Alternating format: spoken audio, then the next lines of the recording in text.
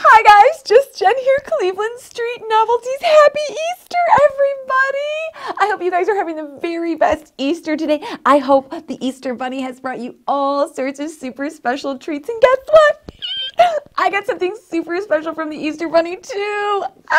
Look! Now I'm sure many of you mega Living Dead Doll fans out there already know who is hiding in this super awesome 13th anniversary coffin, and I can't wait to share with you. Check it out. Look at all around. It's got all the little hash marks on it for 13. These were clearly 13 years after the very first series came out. So 13 years of dolls declared dead, creepy, twisted, and full of dread. Little harbingers of nightmares spawned from a twisted dream are celebrating their unlucky 13. Oh my God, you guys. So for those of you who don't know who's hiding inside here, it's clearly who I am modeling my look after today. Look! It's super sweet, super cute Eggzorcist. Oh my God, you guys. She's so absolutely adorable. So you guys probably already know Eggzorcist, the original one, again, this is the 13th anniversary one, but the original one was in the very first series. So you had Posey in that series, and Damien, and Sadie, and Sid, and oh, cute little Eggzorcist. Now, I personally do not have any of the series ones in my personal collection. I didn't start collecting until series 2 when I got my first Lizzie Borden, because she was just so cute, little doll with a hatchet. But look how fabulous she is. Even though she's not from the series 1, she's still so super cute. Look at, we've got matching lavender hair.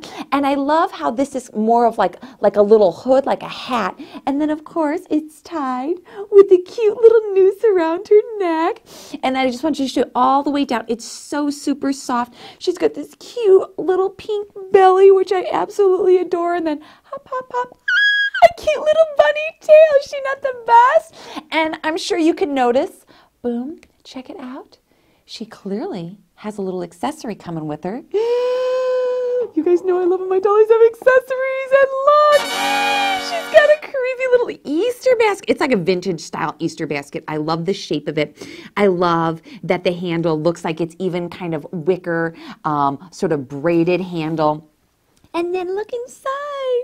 She's got her own little special treat. She's got a little Easter egg cockroach. Wow. Look how big she is. Oh, well, look how big the cockroach is compared to how little she is. They love each other. It's so cute. So now when this doll came out, there were a whole ton of like other variants that came out. There was, from the 13th anniversary, there was a resurrection or a variant that came out. And I really, looking at them online, it was hard to tell the difference. It looked like maybe the eye color was like a little bit different, but the suit and everything pretty much looked the same. You super mega fans out there who have done your research, you probably know what the difference is, and I would love for you to let me know. So please, in the comments, tell me, what's the difference between the 13th anniversary and the variant 13th anniversary? What also was super cool is they came out with the blue version. She had white hair and she had this cute little blue suit, and that was for, of course, one day I'm going to get there. San Diego Comic-Con had an exclusive. Oh my God, I live for these Comic-Con exclusives, you guys. I can't wait for Just Jen to take this show on the road and get some exclusive dolls for us, right?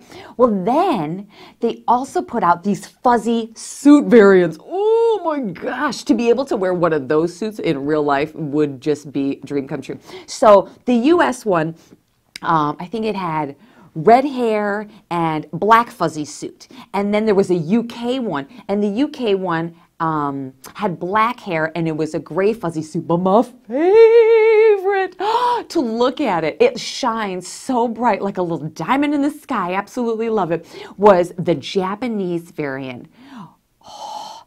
Bright green hair, so beautiful. Green, like even brighter than the grass in her basket right there. And then this suit, oh, it's like this day glow, sunshine, bright yellow. It was so beautiful. And the colors together just epitomize spring and are like the best Easter basket colors you could ever imagine.